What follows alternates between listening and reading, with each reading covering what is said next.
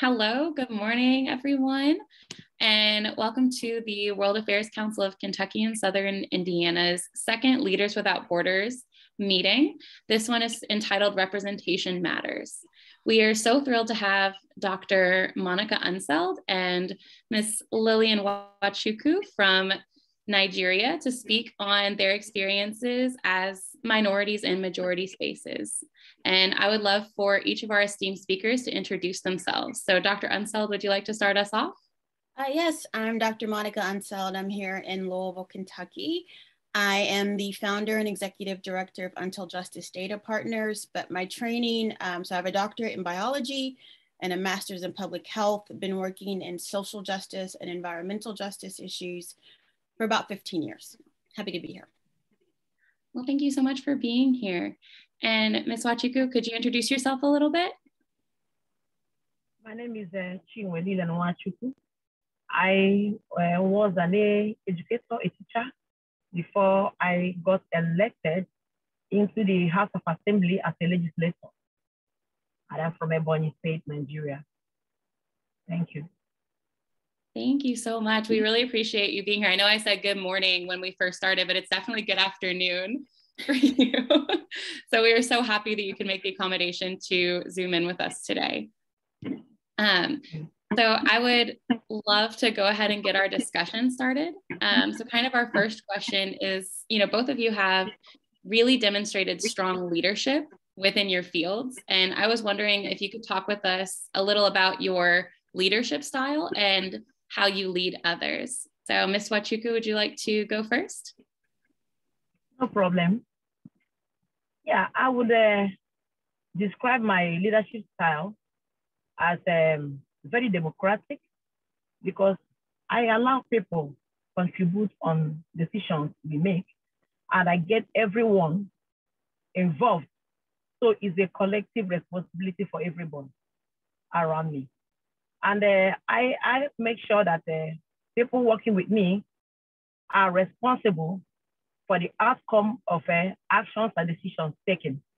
So most often I delegate tasks to, and other times I lead by example to inspire people around me. Thank you so much. I love your discussion of really inclusive leadership. I think that's so important. And I think your point of leading by example is also really, really important in a leader. Dr. Unseld? Actually, I think there may be some overlap in our styles. For me, I was a college professor, so I had that student advisor relationship. And with that, I noticed that many times people have leadership skills, they have talents, they have knowledge and experience and abilities. They just never have the opportunity to show them. So part of it is I kind of lead from behind, but maybe I'm actually doing what Lilian is doing, is I'm letting people do the work. So I'm saying you can do this work. You have the ability to do this work. So it's not me sort of doing everything and pulling someone with me. I'm saying we're all doing this together, and I believe in you. And I think for me, I think about leading by example. So I am the descendant of enslaved people. And when we were emancipated, they changed their last name because they didn't want the masters, the slave owners' last name anymore. And we heard stories about how we were in Africa. So we were always taught to carry yourself with dignity. Because when I was growing up, I never saw a Black biologist. And now other kids get to see a Black biologist in me. But it was because by the time I got old enough to realize, that people didn't think I could do it, my family were like, no, your ancestors were scientists and astronomers and all of these things. So it's sort of bringing that example that we aren't taught here in the US about what Black people can do. Absolutely, I love that. I was wondering, in regards to your leadership experience, what are some benefits that you have received from these experiences? We can start with Dr. Unseld. For me, I love when people realize they can do something. Like when you can step back and you see someone start to step into their potential, that to me is the most amazing feeling ever. Especially because I always say we should never be shocked that someone can achieve. We should be shocked that there's a system that made us think they could not achieve. So for me, it's just seeing someone else glow, and then I can go take a nap. You know, they got it. I love that. Ms. Nwachukwu, what are some benefits you've received from your leadership experiences?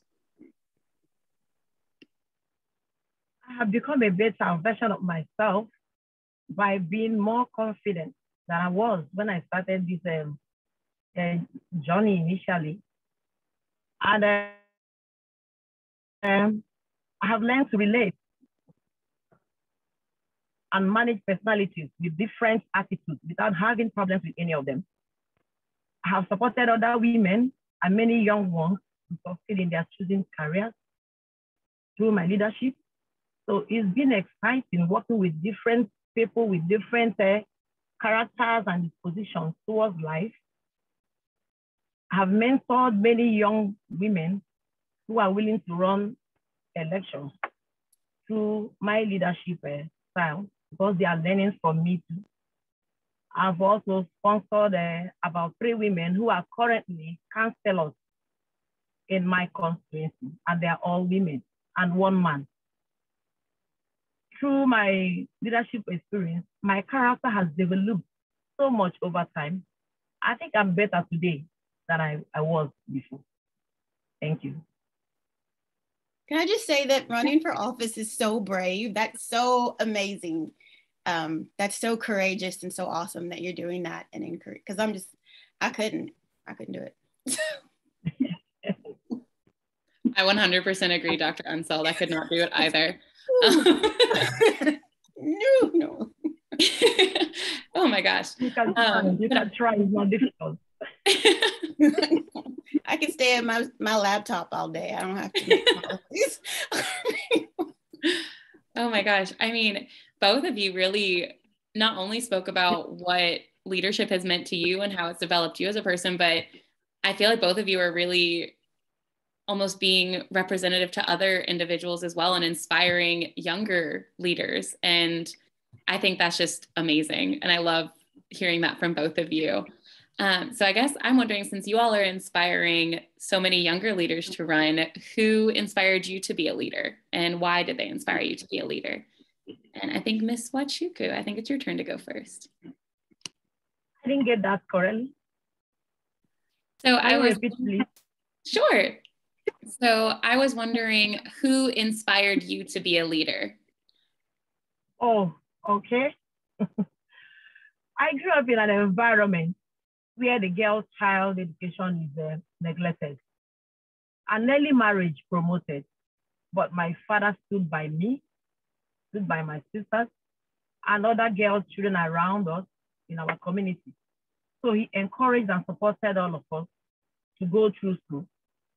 Most young persons looked up onto him for one encouragement or the other, and he was always there for us. It was like he gave us proper guidance through education. He was a teacher, a village leader, and a mentor. So he was a great role model. I was inspired by his selfless service and leadership style, and I was encouraged to take it up from there. Thank you. Thank you so much for sharing that. I think that's a really positive thing to grow up with someone like your father in your corner the way that he was. So I'm so happy to hear about that. Dr. Unseld, who inspired you to be a leader? My family as well. So again, we were always, so like where we live, we're very much aware. I know where my ancestors were enslaved, and I know who my ancestors were who owned them. And so that was we talked about that. We grew up knowing that that's part of our history. And then we grew up knowing that, so my grandmothers, they were maids. They were domestic servants because, they couldn't go to school. My ancestors, they weren't allowed to read. They weren't allowed to go to school.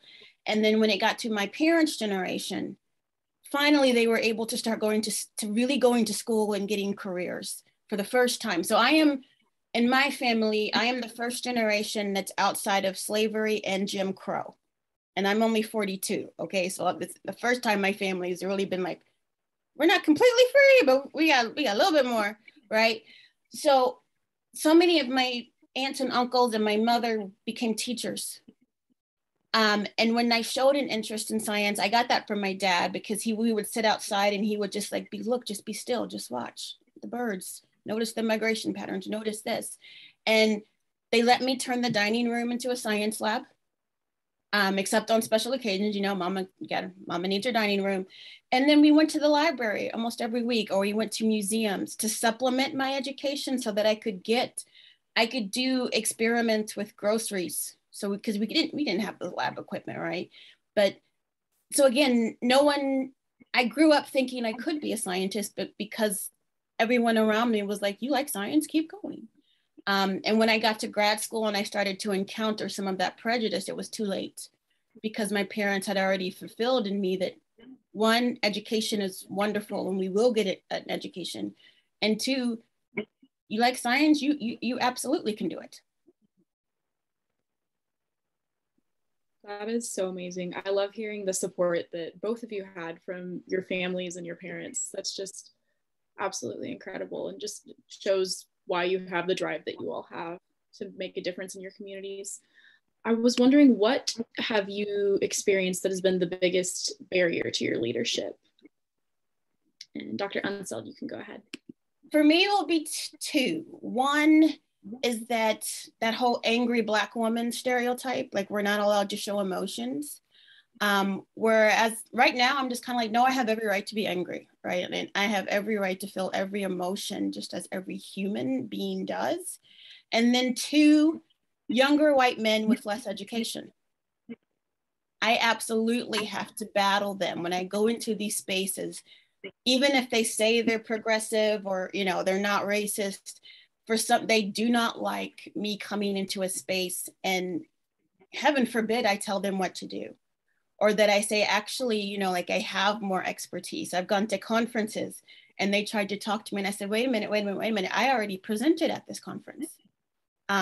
So it's the younger white men who seem to just not want to accept a Black woman having any sort of authority. And then of course, the fact that if we do have too much emotions, I'm labeled angry. If I have too much, I'll get shot by the police or arrested. So it's navigating those things.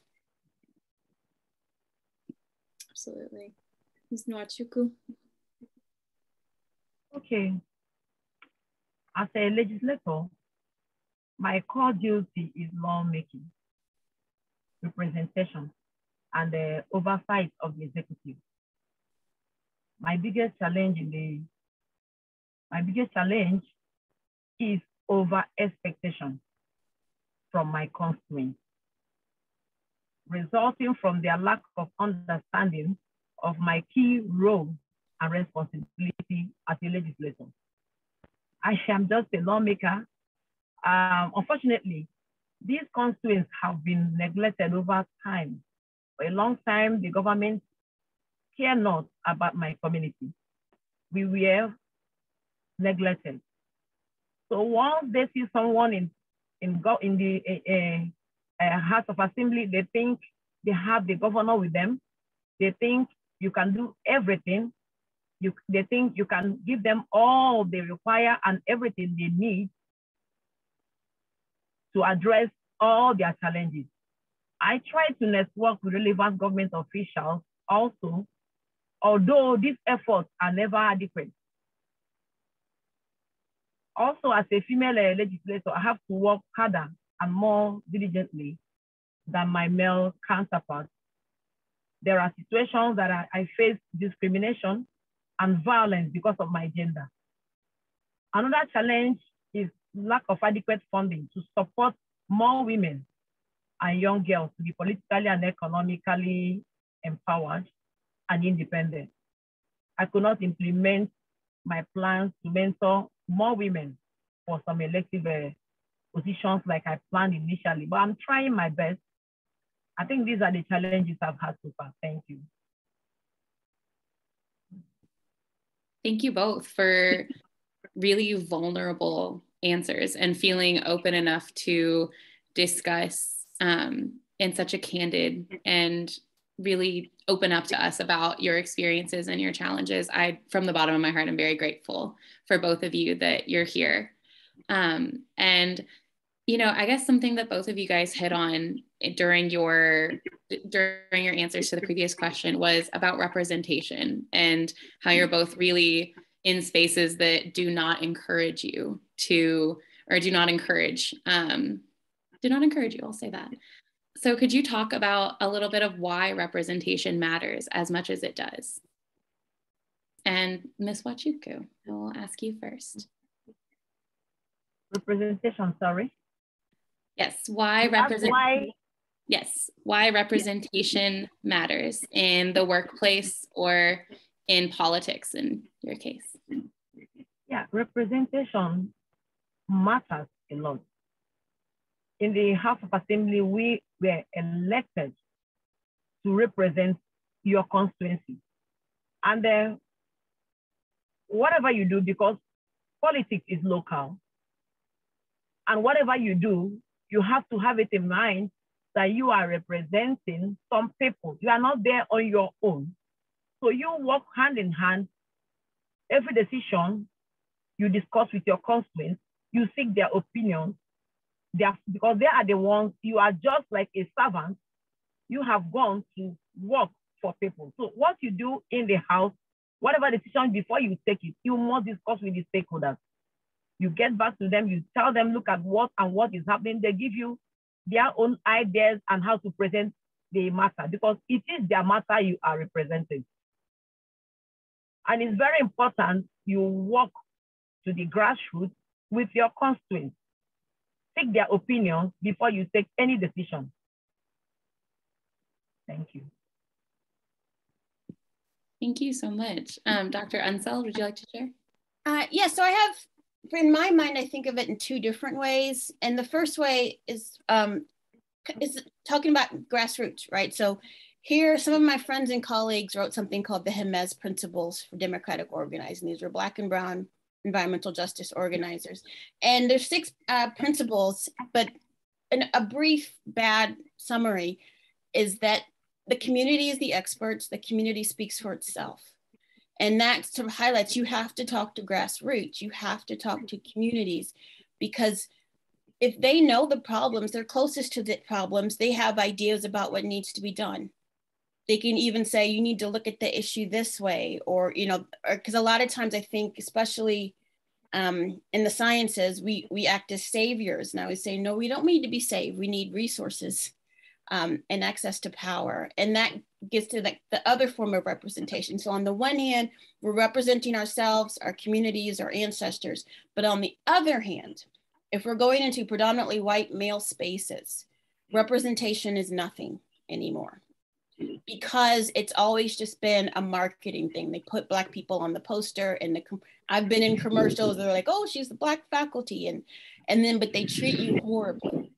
So that's when we're saying that form of representation that has been manipulated for marketing purposes is no longer acceptable. So not only do we need to be in the room, we need to have decision-making capabilities, we need to have veto power, we need to have resources and everything else. So don't just invite me to your country club or whatever, just to say you admitted a Black woman.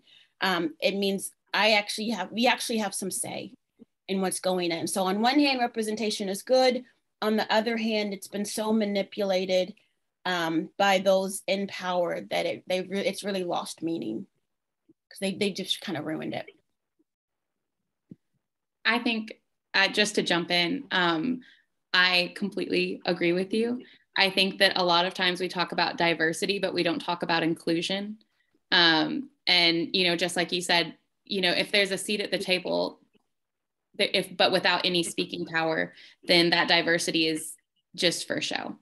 So I just really wanted to jump in and really agree with you on that point, because I could not have said it better myself. So thank you.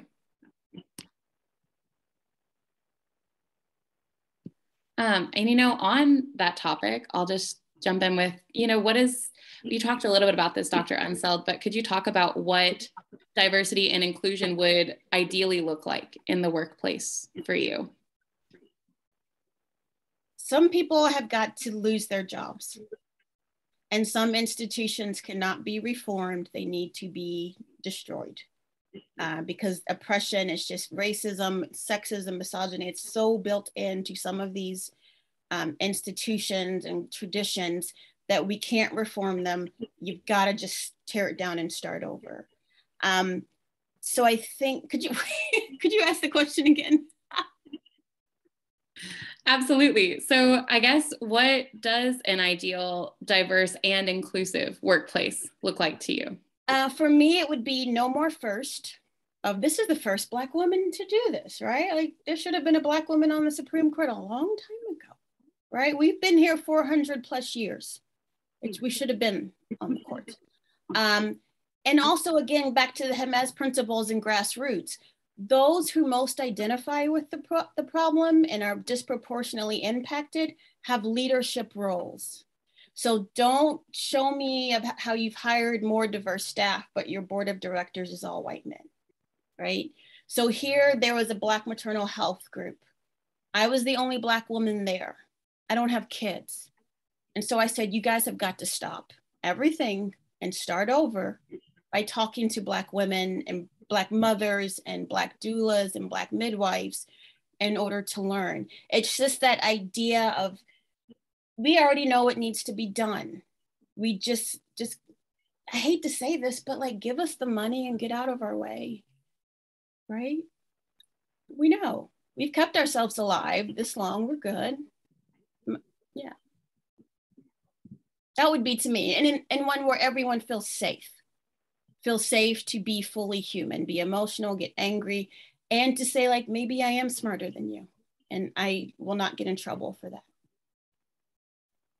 I'm over here snapping alongside of you a little bit. I completely agree with you. I think that an inclusive workplace is a place where people are allowed to have emotions and they're allowed to be who they are and feel safe. That's, something that I think anyone would want in their workplace.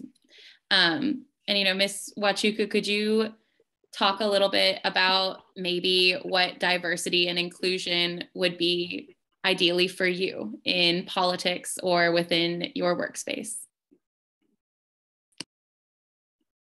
I think the word inclusiveness, because we don't have the same background. We don't have racism here. We are more like one family here. The only issue where I have problem with inclusiveness is with the area of carrying women along. We have a lot of issues in Nigeria that borders around discrimination on the part of women. Women are being neglected and not being included at all in most of the things we have to fight to get what we want because of the patriarchal type of culture we have. Our tradition does not encourage women to be what they want to be. We are more suppressed than accepted in the society. So we fight to get everything we want. So that's my idea of inclusive, to carry women along, recognize us like you do for the men, because we all have equal rights. Thank you. Thank you so much for sharing those aspects of your all's career and just how an ideal world would look, because I know obviously that's what we're all fighting for, especially leaders in our community. On the subject of some things that you've been fighting for, what are some triumphs that you have had in your careers and some wins, I guess? Dr. Unseld. Triumph I had. Sorry, go ahead. Is that for me? Yes, you can go ahead. Yes. Okay. Okay. I think the biggest triumph I've had is sponsoring 2 bills within my tenure of 3 years in office. I've sponsored 2 bills. The first one has been passed already into law, and the second one is in progress. It has passed the first stage and the second stage and the third reading. So soon, I hope it's going to pass through the third reading and then pass into law. So the first one is a bill for a law to amend the Rural Water Supplies and Sanitation Agency to give them the power to stand as an agency legally recognized. That's the first law. And I'm happy it has been passed because women are suffering a lot going about looking for water. So now that the legal backing has been given to the agency in charge of water, they'll be able to provide these for people, for women especially. That's what I care about. Women who go about fetching this water for their family. And the second bill is a prohibition of fraudulent practices on land and property bill, because this one is a very sensitive matter. Many people have died in the struggle for land grabbing, and it's not a good thing. But once it is the issue is made a criminal matter, I think it should put an end to all those problems. And the third triumph is setting up some young women to become financially independent and ensure they cater for themselves. To ensure they cater for themselves. These are the things I have achieved so far, and I'm very happy I've been able to get that done. Thank you. That is absolutely awesome. That's awesome. That's awesome. I love that your work not only empowers women to be in leadership, but also looks at the issues that are facing women in your country and actively seeking to make change there. I love that. And thank you so much for the work that you're doing. Dr. Unseld, what are some of your triumphs that you've had? I'm just so happy about everything she said. That's awesome. Thank you. Because one of my triumphs have been in sort of the intersection of science and policy. So I think we hear more politicians and people who are doing community organizing and protesting. We're normalizing the use of data and research and saying, you know, the data set that you're currently using is not good because it assumes all of these things about Black people and women that are not true. So we need new data, or here's some different data that we need to collect.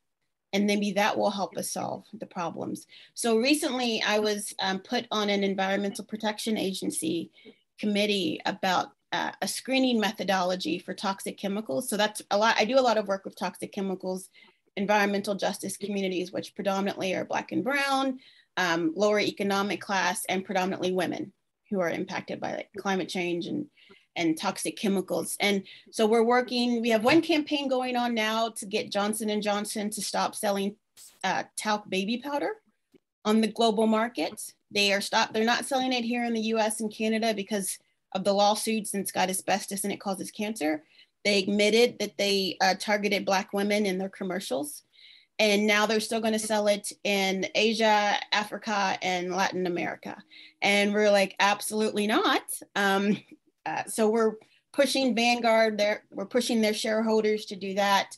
We're looking at a safer beauty campaign because a lot of the beauty products have toxic chemicals. And then again, like the chemical facilities, because they put these facilities in Black neighborhoods and near Black schools, and it's leaching poisons, and we know it's changing brain development, and we know that they can explode. So continued work on there, being on the EPA panel, seeing more politicians call out the need for data, and also pushing scientists to say that we need to speak up more, particularly because globally, Black and brown women have been sounding the alarm on these issues for decades. And sometimes they're killed for it. But then we wait until a little white girl from Europe starts saying the same thing. And now scientists are rushing to the streets. When I'm like, I've got a long list of Black and brown women who have been martyred for saying the same thing, right? So pushing back against science and saying, look, we need to be more inclusive. And when Black and brown women are saying, hey, this drought's not going away, we need to accept what they're saying just as much as we would accept a little white girl from Europe. So those have been my challenges, because I kind of I kind of like my reputation of being that scientist who's going to come to the conference and be like, no, no, no, no. Yeah, and I'm like, talk to Black women, because we know, right? Like I said, give us the money and get out of our way. To put it bluntly. Yeah. I love the bluntness. I think, sometimes when we get caught in kind of saying things in such a way with rhetoric, that the meaning sometimes gets lost. Yeah. So I really appreciate your candor, and you're like, no, this is exactly what needs to happen, and listen to Black women. I 100% agree with you. The fact that we say it's an acceptable risk, which means it's okay for someone to get sick or someone to die, or it's okay for someone in South Africa to get cancer getting talc out of the ground. And I'm thinking, I said, that's what you're really saying here. It's like, it's okay for someone in South Africa to die, so you can put on this powder. And so just kind of pushing people to be completely honest, to say, no terminology, give me the name of the person who needs to die so that you can have your car, right? Yeah, because it's usually someone who's got some more melanin. And I'm kind of like, and I also will say that I tend to not say the term minority, because people of color are the people of the global majority. And then even here in the United States, the people who are native to this land are brown. Mm-hmm. And so if you're shocked at seeing white people, like, what do you mean, Charlize Theron? What do you mean she's from Africa? Then maybe we should be just as shocked at seeing white people here, right? Because I know my ancestors aren't from here. So people of the global majority, because we really are, and to say we're a minority, it kind of pushes us to the side of that category of other. So I just wanted to flag that, because, and also white people are not going to be the majority in the United States very soon. And I know some of people are getting mad, but oh well, make America brown again. I mean, it was brown. This is brown people, right? My people didn't want to be here. We were chilling. Y'all forced us. This is brown people. This is Native Americans. They were brown, not white. Yeah. Absolutely. Sorry. Oh, you're all good. I think it connects to something that Ms. Nwachukwu said earlier when we were talking about, talking about, I guess, diversity. She was like, we don't have the same background. My background is with being a woman in politics, and that's the area where I'm focusing on. And so I think that especially when we're having these international conversations, that the script and the narrative that we follow in the US does not apply everywhere else. In the majority of places, it does not apply. And like making sure that, and I appreciate your note about using the use of the word minority. And I really do appreciate that, because I think it's important to make sure that we are using language and being explicit about what we're talking about and about these issues. So thank you so much. When the US bombs somebody, we're freeing them, right? And you're like, well, we blew them up. They're not free, right? Because we blew them up. But yeah, so we have to be careful. Like, I try to be like very intentional with what we're saying, because I think in the United States, we do tend to think that our narrative is traditional. Like, they didn't even realize that like Black American culture still has quite a bit of West African culture in it. And white people were like, wait, what? You weren't assimilated? And you're like, nope. We talk, But I think I would love to hear, can I ask Lilian a question? Absolutely. That's exactly where I was going to segue to. Okay. So thank you. I would love to know, like, what's it like to grow up knowing that your skin color was not something that could get you killed?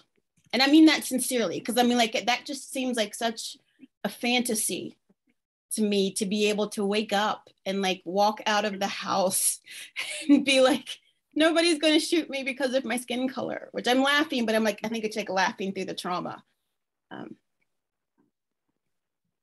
I'm actually very sorry about what they're passing through over there. To us here, I've never had any such experience. I'm quite surprised to hear all this. and I feel so bad that you are passing through such. It shouldn't be so. We are one. I know both Black, both white. I see everyone as one. And even the whites that are here with us here, we embrace them so much, like we are family. There is no discrimination at all. We are like one family. I'm really sorry to hear all this. It makes me feel very bad. Oh, I'm sorry. I didn't mean to make you feel sad. I just think, because I feel like my leadership came out of so much, it's rooted in struggle. Right. And I know you have, but I just wonder, like, that's like one less struggle. And it really does seem like this like fairy tale land of like, wow. I can feel the way I already have idea of what it is like. It's not easy, I know, but you are a strong woman. And I know you can. And okay, one more question, because I'm just fascinated by you. I think you're so awesome. I tend to work with a lot of politicians on how to ask for data. So if you ever want to, like, you know, because sometimes you just need like to cite another researcher to get someone to say, no, this is why this policy works, right? And this is why you need to pass this bill, because it's like a mix. You have you have the numbers and the emotions behind it to say like, so yeah, if you ever want to hook up and like work together on something, I would that. You're asking how I can you hear me? Yes. Oh, your question is how we get data for bills, right? Well, yeah. Well, if you wanted me to help you like find some data or say like just so you can maybe get your bills passed. I'm very much open to. I normally ask people if you have any bill that will be beneficial to us, please send it down.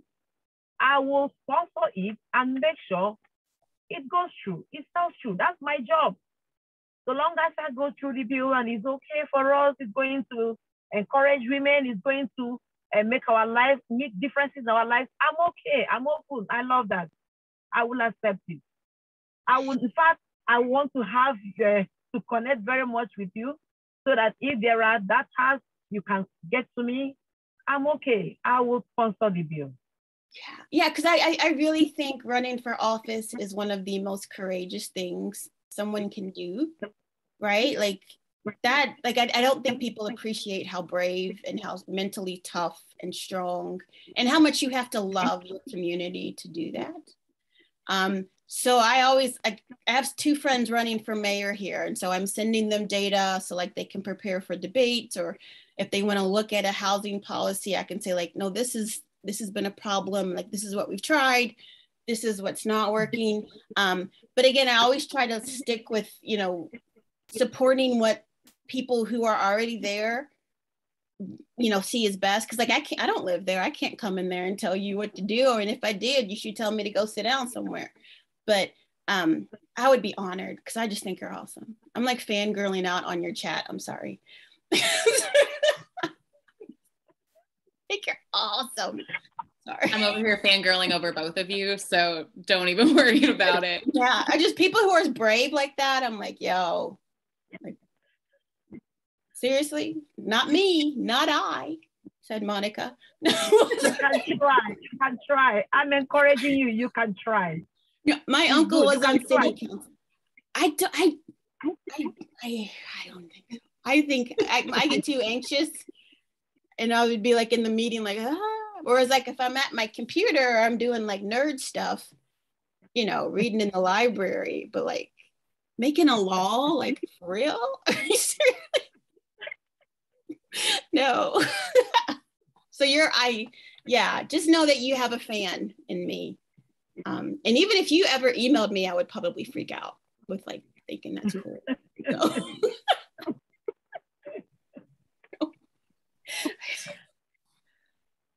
I love this little like friendship that you guys are forming. I'm really here for it and I love it. I was like, oh my gosh, she's like in public office. Like that's like, I could never. No, ma'am. I mean, you know, Ms. Nwachukwu, Dr. Unseld is fangirling over here. Do you have any questions for her? I'm sorry. I like derailed the conversation. You are all good. I love it. Thank you so much. Yeah. But I think if anyone watches this, like run, if you have the courage, like she's ran for office, like you can do it, right? Like, man. Man. And then you can get somebody like me to send you some data over email or something. And each time I come across women, I try to encourage them to run. Yeah. I talk them into running, even when they don't want to. I will encourage them. I will push them. And I think I've succeeded in pushing 3 women. For now, they're already occupying public offices. And in the forthcoming election in 2023, I've told as many women as can to come. Let us go out there and run. We can't leave it for all these men because no man can protect the interests of women more than a woman.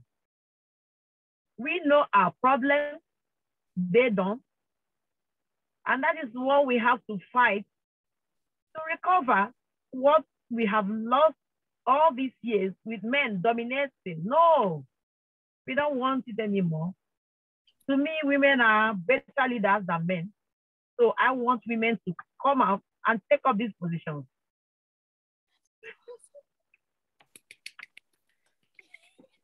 I just love this so much. Like, I just. So, yeah, you're so inspired. You are, like, it's freaking me out. Because I'm like, I agree. You know, even we had a discussion last month for International Women's Day with Chief Amy Hess and Miss Chiara Luisetto, and it specifically talked about, you know, women in International Women's Month. And one of the things that was said during that conversation was about how important it is for when you get to a position that you're pulling people with you.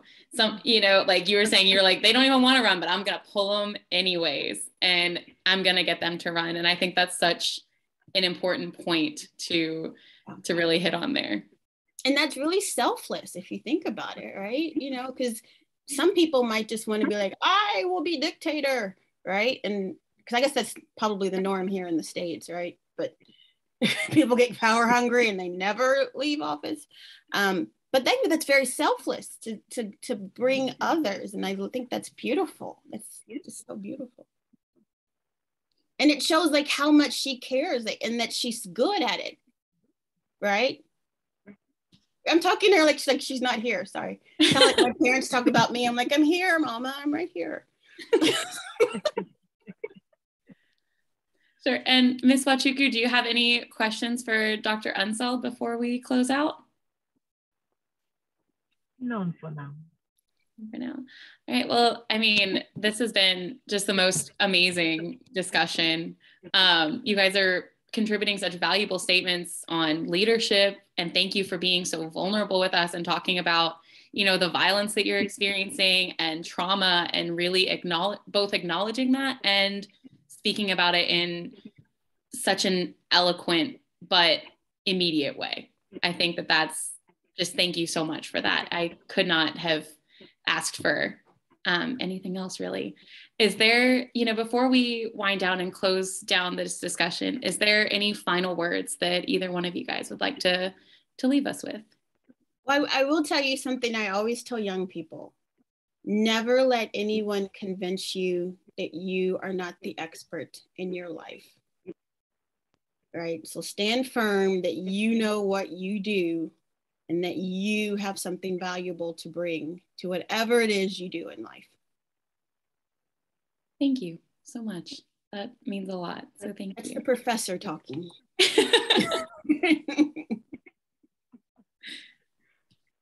And Ms. Nwachukwu, any final words? Yeah, what I want to say is that there is an urgent need to address the abnormalities of minority and underrepresentation for equity, inclusiveness, and equality. Very important. To me, it's a matter of urgency public attention. Thank you. Thank you. I think that's why we have the conversations and why it was one of the particular conversations I wanted to be able to have with this series, is to bring that, that public attention, and that, like, we're going to talk about this in the light. We're not going to talk about it in a behind a closed door. We're going to bring this to light, and we're going to talk about it in a frank and, really beautiful way. So thank you both again for your participation today. I'm so grateful that I got to meet you both, and I'm going to leave this conversation so inspired, and I hope that anyone else that watches it leaves just as inspired as we are. So, all right. Thank you all again for being here. I think we're going to go ahead and stop recording.